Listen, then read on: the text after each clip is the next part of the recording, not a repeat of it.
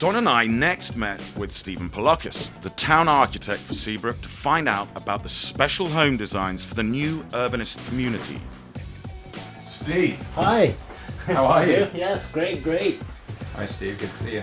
Likewise, yeah. Now this is an interesting gentleman. Most communities, right, correct me if I go wrong here, Sure. are involved with a tremendous amount of bureaucracy, certainly when it comes to planning, architecture. We've all been through it. Anyone that's owned a home anywhere in the US has had to deal with all of that bureaucracy.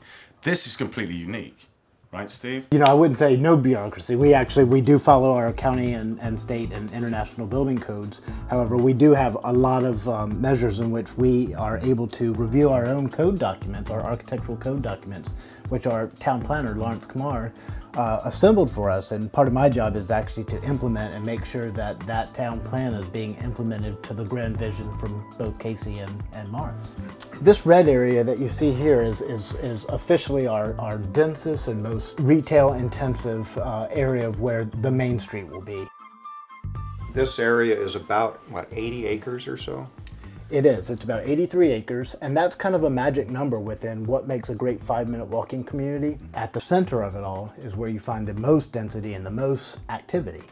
For people that want a little bit more peace and quiet, they live out here. For people that like the hubbub of the town center, they live right in the center. What's the most interesting and exciting thing about this whole project to you as an architect? Right.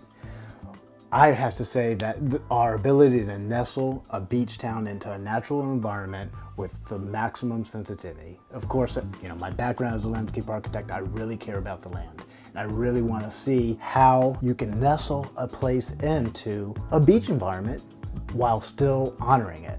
And I think that that's one thing that we have really done a reasonably good job at. What's significant about it is it's a brand new community designed from the ground up, from the very beginning, from its inception, to become this blending of environmentalism and people that work hand in hand in harmony together. I think that's significant, and that we need to be paying more attention to that in our communities throughout this country.